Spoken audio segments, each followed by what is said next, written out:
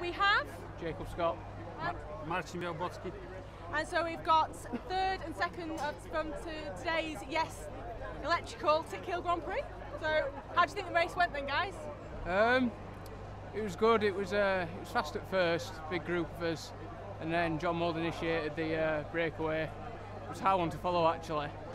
And then we got round the memorial up there, around the hairpin. Yeah, my favourite bend. Looked behind and we had quite a good gap.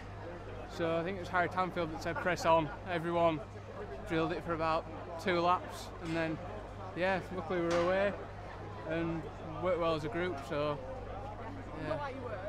So this is obviously the first time that they've done an elite race. Do you reckon it should stay on the calendar? Yeah, it's great. This should be like a national A race because it's fantastic place and fantastic crowd. Yeah, it's a great race overall.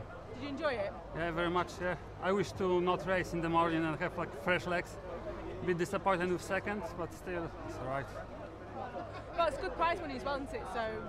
Especially for first. Well, you should have tried a bit harder.